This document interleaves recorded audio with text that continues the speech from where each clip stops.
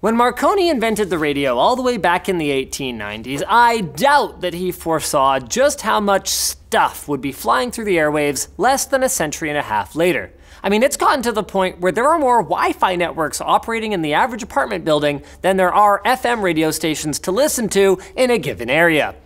So, it shouldn't be surprising then that recently the United States FCC decided to open up the 6 gigahertz band for use, which frees up another 1200 megahertz wide chunk of the spectrum to enable higher speeds and relieve some of that congestion. And the kicker is that they want to approve unlicensed and free use of that band. But here's the thing. As it turns out, the 6 gigahertz band hasn't been just lying around waiting for just anyone to come along and use it.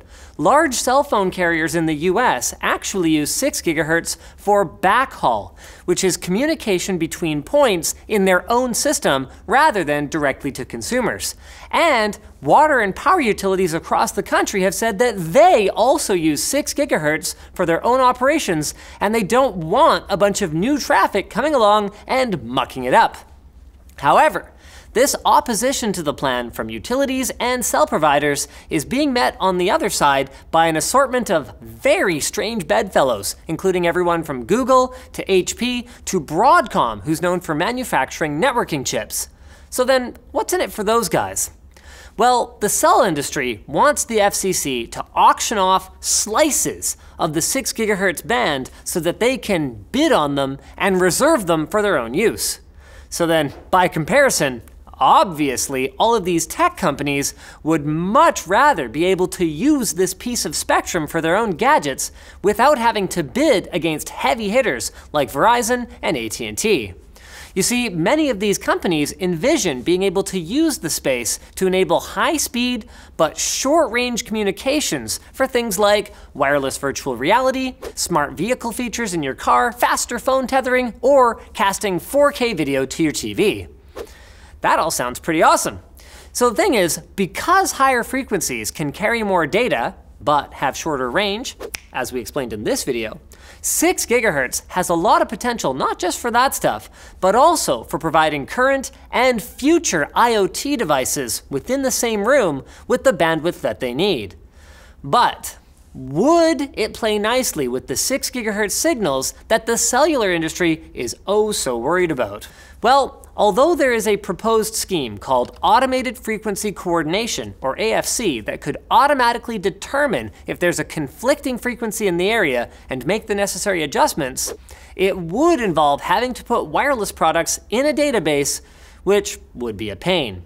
So, instead, tech companies want to simply keep complicated licensing and database requirements out of the picture entirely, and instead just ensure that their devices just don't use a whole lot of power.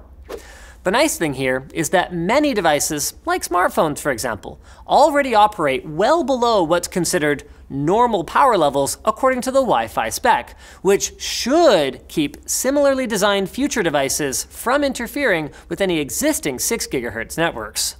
So, which side is going to win out, and what does this mean for you, the consumer? Well, right now, the FCC hasn't given any kind of indication that it'll back off its plans to open up the 6 gigahertz band, and if they proceed as expected, devices that could provide you with 1 or even 2 gigabits of throughput per second could hit the market sooner rather than later, meaning you might not have to wait terribly long for that smart fridge to become actually useful. 4K transmission to your smart fridge, right? No? Well, you know what I am right about?